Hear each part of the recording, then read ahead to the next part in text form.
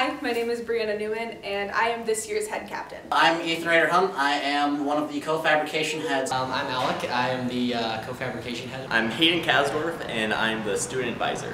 My name is Ruth Potter, and I am the secretary. My name is Samantha Heiberg, and I'm the public relations representative. My name is Eastlake. Gabriel Papiernik. Antonio Candelaria. I'm Nick Radliff. So, here's steel wool.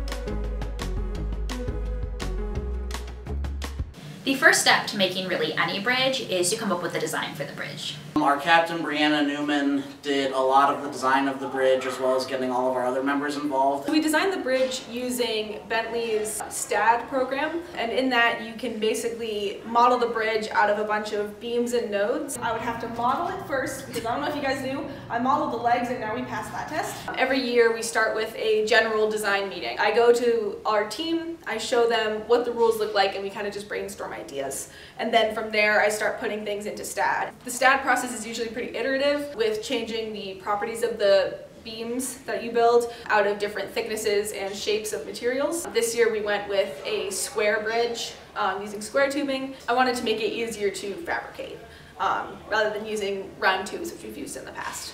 We use 4130 chromoly steel, which is a very high strength, low weight type of steel. For the use of our bridge, it works extremely well. When looking at the rules for this year's competition, there were two things that we took into consideration initially when designing the bridge.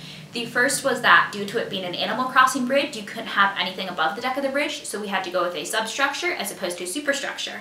And the second thing we took into consideration was the fact that the bridge has a cantilever on one side. I know that cantilevers are like really hard to design. It was definitely interesting to build too. Did everybody else know that the cantilever is just going to be the deck but upside down?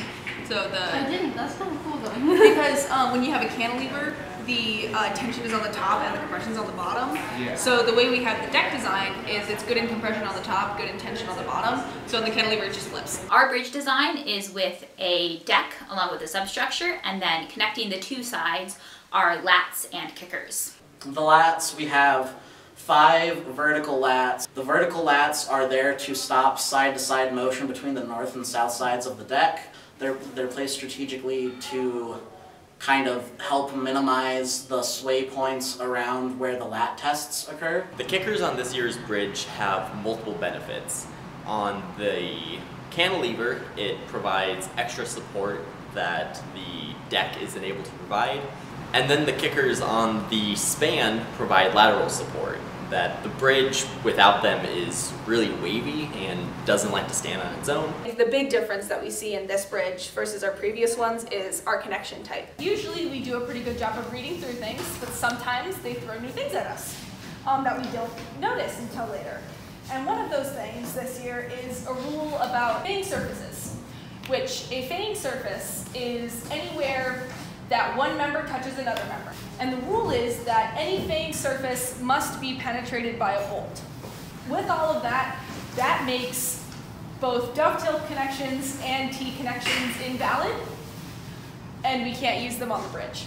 So, therefore, we are going to have this little time to be a meeting to figure out what we're gonna do. Our connection type that we use for pretty much the whole bridge is what we call the trailer hitch. So basically on one tube you've got it like this with a hole running through it, and then on the other tube you've got like a hitch type of thing that goes around it, and a bolt goes through all of them. They have a little gap in between in order to not create a third fang surface, as that's not allowed, but it really made the bridge almost easier to fabricate because it wasn't anything complicated. It's something everybody could get their mind around. So what we do is we take the design bridge out of model space and kind of just lay it out on a table, and we weld it all together. Our bridge comes to us in literally just square tubing, overseeing people cutting the tubing, welding the tubing, angle grinding and sanding various things. We really like to include everybody in our fabrication process, whether you have had like 10 years of welding experience or you've never touched a tool in your life and you have no idea how to work with steel. What's load test?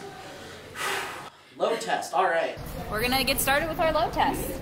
At load test, we have the bridge all put together, we have it ready to go, and we run a load test similar to how you would see it in competition, and we keep track of what our deflection is at every 100 pounds that we add. So right now what we are doing on the bridge is we are setting up our deflection measurements. We're just doing that with a ruler. We pull at the designated spots for the lateral test to make sure that there's not more than the allowable deflection in the bridge, and then we load up our bridge with 2,500 pounds, exactly how they would at competition. We had a total aggregate deflection of 1 1/4 inches. Once we've done our load test and everything passes, we move on to our build practices. This year our build team is composed of 5 builders, myself included. We have 2 people building the shorter side of the bridge and 3 people building the side of the bridge with the cantilever. Oh, this bridge is the best bridge because it's nothing like we've really ever had before. I really feel like it's not just my bridge, it's our bridge. And